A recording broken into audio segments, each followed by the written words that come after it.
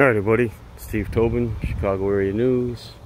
I'm over here in Region 4 of the Caldwell Woods, and what they're doing is they're doing some new construction of an extra section of the North Shore bike path.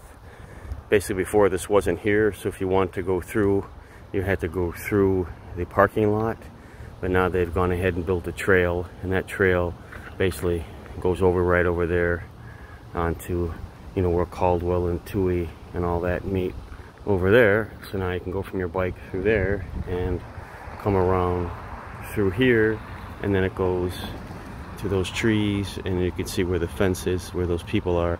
That's kind of where that goes. So it's a way to make another section of this particular North Trail Forest Preserve bike path. Once again, Steve Tobin reporting for Chicago Area News.